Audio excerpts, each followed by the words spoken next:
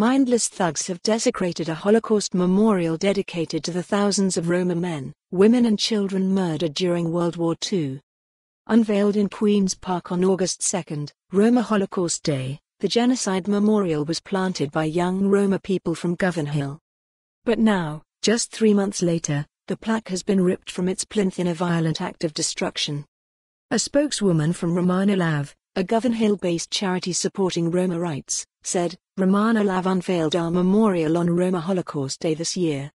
We are saddened by the vandalism of the memorial and will be looking to replace the plaque as soon as we can.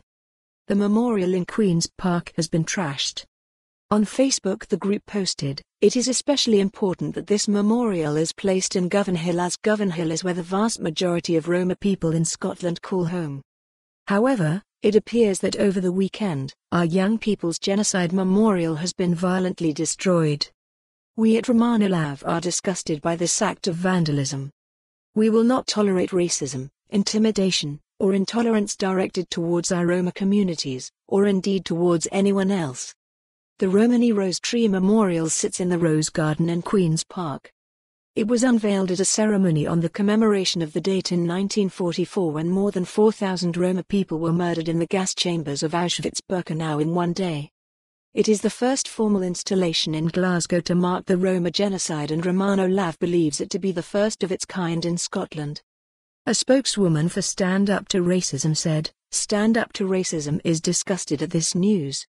To desecrate the memory of the Roma and Gypsy people's suffering in the Holocaust is an outrage that all Glaswegians, bar the mindless perpetrators of this attack, will oppose." As part of a heightened atmosphere of racism across Europe, we've seen violent attacks on Roma people in Italy and elsewhere alongside the growth of the far right. Racism, Islamophobia and antisemitism are at the center of the racist and fascist right's agenda.